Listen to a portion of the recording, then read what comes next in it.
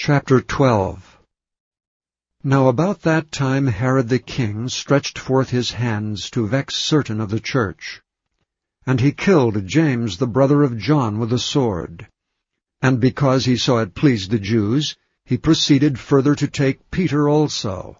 Then were the days of unleavened bread. And when he had apprehended him, he put him in prison, and delivered him to 4 quaternions of soldiers to keep him, intending after Easter to bring him forth to the people. Peter therefore was kept in prison, but prayer was made without ceasing of the church unto God for him. And when Herod would have brought him forth, the same night Peter was sleeping between 2 soldiers, bound with 2 chains, and the keepers before the door kept the prison.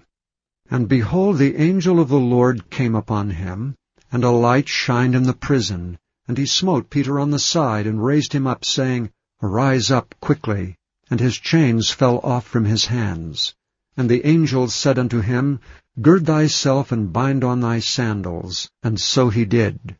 And he saith unto him, Cast thy garment about thee, and follow me. And he went out and followed him, and wist not that it was true which was done by the angel, but thought he saw a vision.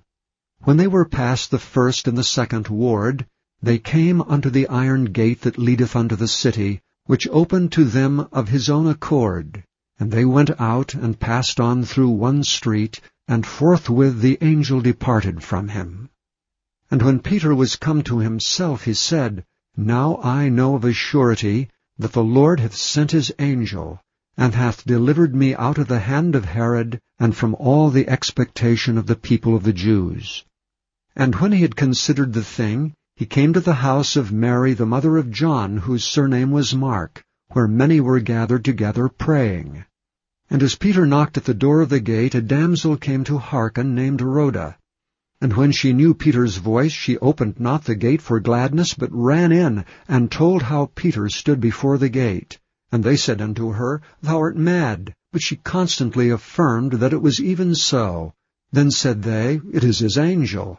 But Peter continued knocking. And when they had opened the door and saw him, they were astonished. But he, beckoning unto them with the hand to hold their peace, declared unto them how the Lord had brought him out of the prison. And he said, Go show these things unto James and to the brethren. And he departed, and went into another place.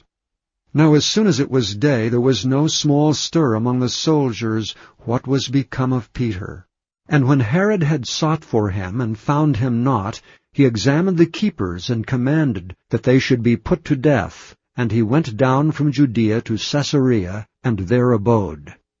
And Herod was highly displeased with them of Tyre and Sidon. But they came with one accord to him, and having made Blastus the king's chamberlain their friend, desired peace, because their country was nourished by the king's country. And upon a set day Herod, arrayed in royal apparel, sat upon his throne, and made an oration unto them. And the people gave a shout, saying, It is the voice of a God, and not of a man. And immediately the angel of the Lord smote him, because he gave not God the glory, and he was eaten of worms, and gave up the ghost. But the word of God grew and multiplied. And Barnabas and Saul returned from Jerusalem when they had fulfilled their ministry, and took with them John, whose surname was Mark.